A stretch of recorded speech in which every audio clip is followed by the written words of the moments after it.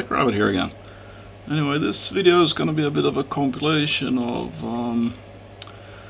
the Amiga A500 cleanup and restoration procedures, so hope you enjoy it. So now we're going to try and carefully process the keyboard membrane, and the first task is to clean the table surface.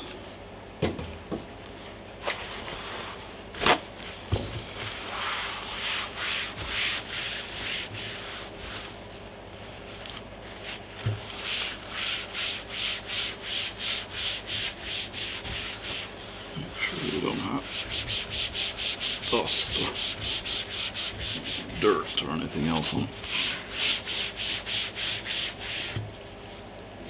So we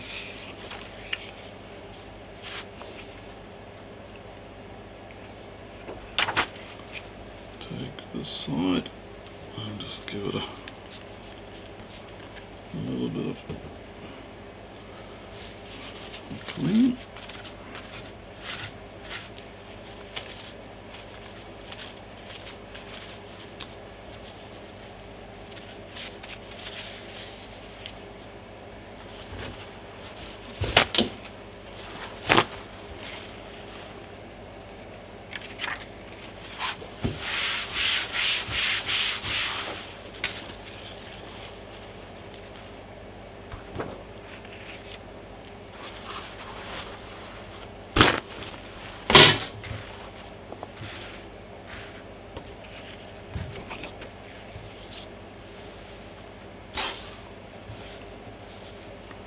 So, oh yeah, and then it was just, I use glass cleaner. For the most part it takes away grease and stuff very effective.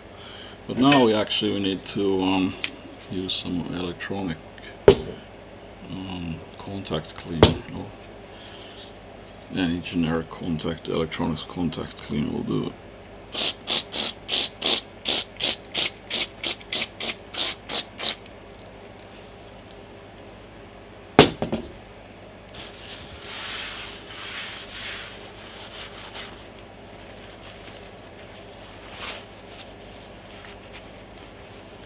Take a little bit more lint-free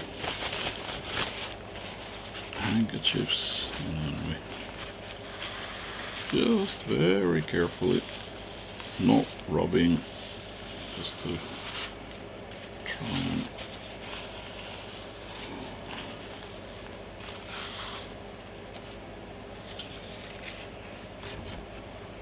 just have a check it.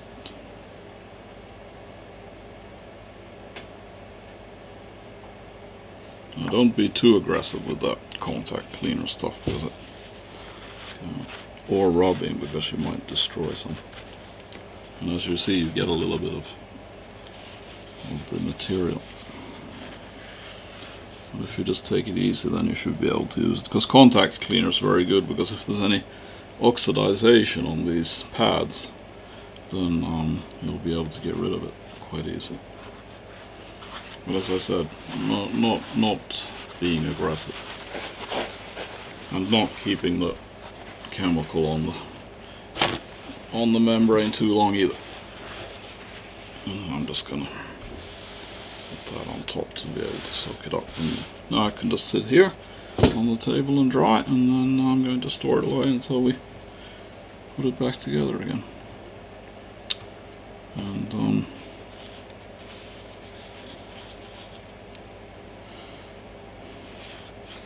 also, these traces can be that it's been chafing on something, so this is actual remnants of the of that action. So anyway, we'll see. But this is the best way I know how to clean membranes, and it's usually it has worked. Because what you want, the main culprit for contact failures is oxidization, or dust particles and things getting on top of these contact points. So that's done. So next for some general metal bit cleaning. So this is from the disk drive.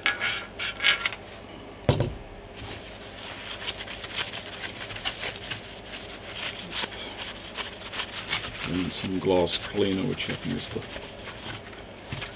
one of the best and cheapest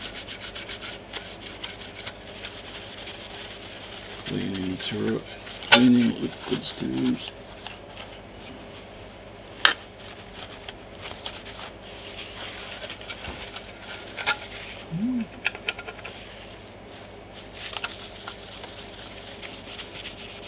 Don't need to get it totally clean. It's enough to, and that was because of the tape, but I'm going to be putting new tape bits on it anyways. That's not really a problem. The main thing is to get rid of all and any dust particles that are hanging around. So that's done. And then it was the keyboard back plate.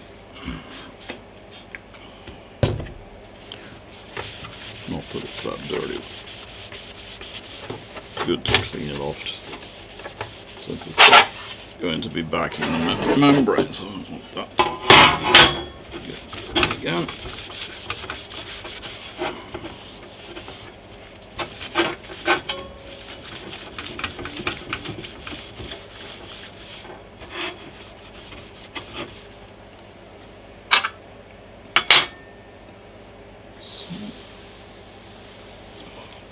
Right out of the way.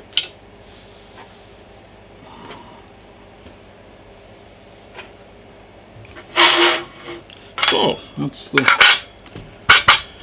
disk drive cover on the keyboard membrane. And then we have the keyboard controller back plastic.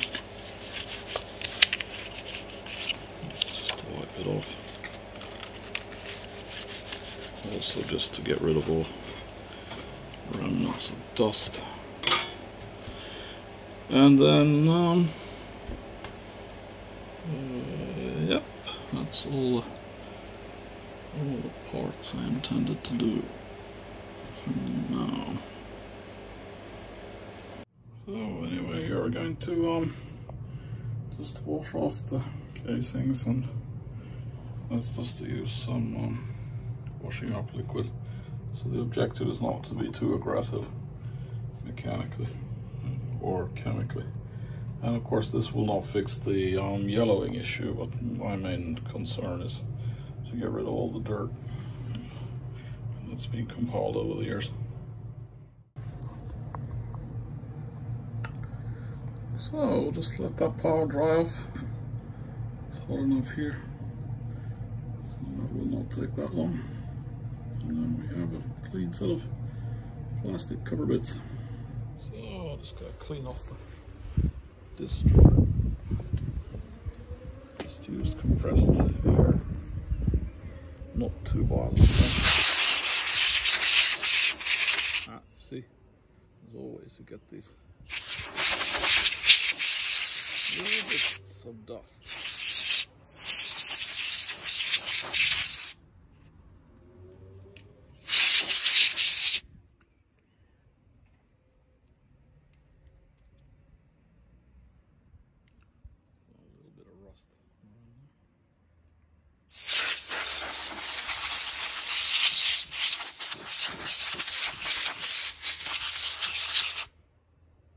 Otherwise it's actually pretty clean.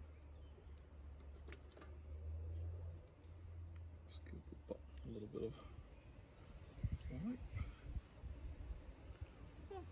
So, fixed. Oh, it's main board. And since I actually don't have an ultrasonic cleaner, anything fancy like that, then I'm going to have to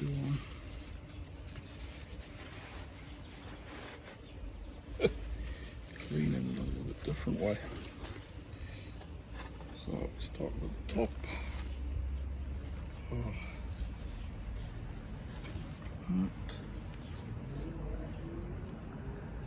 This is contact cleaner. since this has been working, I don't think there's any need to take these sockets out. So we'll just give it a treatment. Just wait for a little while.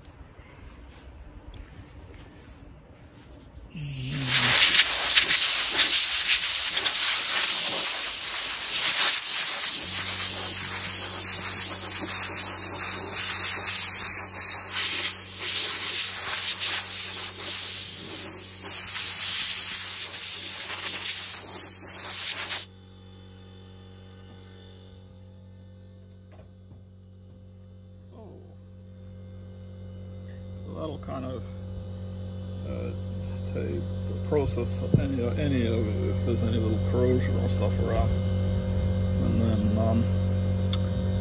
you let it sit for a while, and then you just blow it through there. Now I'm going to put also contact cleaner in all the connections. Let's show these.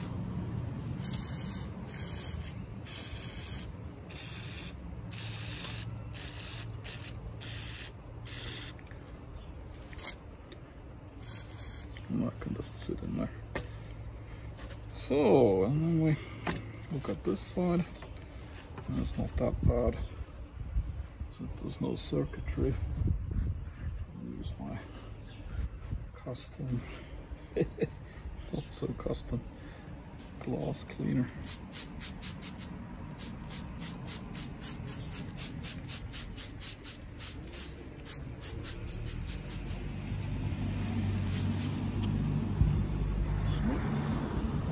Process for a while.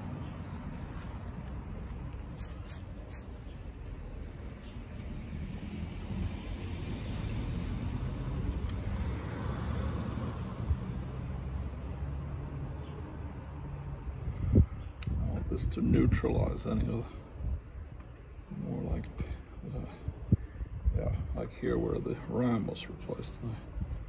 It will help to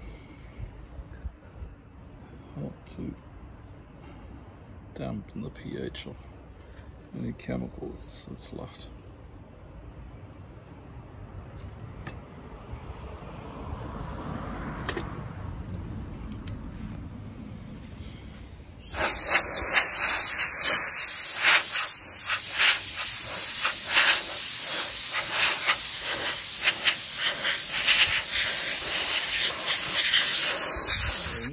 I've actually decided I'm going to restore this. I just went and got some paint, spray paint, so I just have to try and clean this off as best I can and then paint it. So I'll be back when some progress has been made. Oh well, probably not the best job, but I still have to clean these off with acetone before painting, but I think we'll be able to paint those now. So, getting a bit of a base coat on first. Seems to be covering rather well. It doesn't need to be that thick, it's just to help the top paint to stick onto this shiny chrome material. Well, that worked out okay.